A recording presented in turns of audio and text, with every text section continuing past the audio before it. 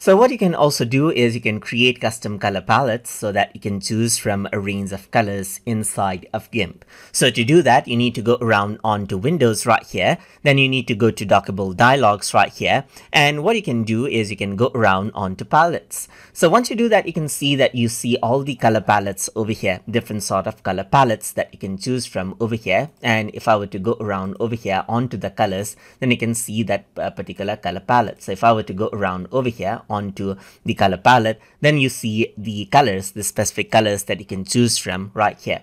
But let's say I want to create my own. So in that case, I need to go around onto the color palette right here and click on new, just like this. And once you do that, you got an untitled color palette.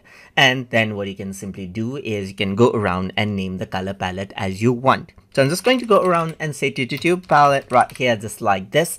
And then I'm going to go around and click on new. So once I do that, the selected color is added in the palette section, as you can see.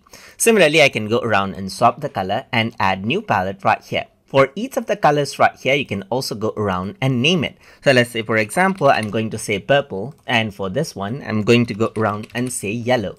So just like this, I got yellow and purple palette right here. So similarly, I can go around, choose another color over here. Like let's say, for example, this tone of red right here, and press OK. And if I were to go around over here, there's another color palette over here. So just like this, I'm just going to go around and open up this image right here, just like this. So let's just go around and open this out right here. And what I can do is I can take around a color sample right here, just like this. I can go around, take a color sample, and let's just go around on to set foreground color and take this sample. Now I can go around and make this another color palette right here. Then I can take another sample right here, just like this. So I can go around and click around over here and make this another color palette right here. You can also go around and select out a color and then delete it right here as well. Or you can go around over here onto color palette, just like this. So you can go around over here, click on it, and then I'm going to go around, press the plus button. So this is what I have, as you can see. And if I were to go to zoom out, it zooms out. And you can go around and zoom in over here, just like this as well, by clicking on the plus button right here. Time and again, you can go around and click on it right here.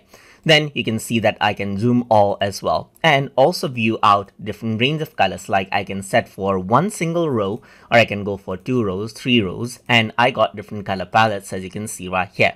You can also take out the color palette editor, and as I click on the color palette, you can see that this is what you have. And that is how you can create custom color palettes inside of GIMP.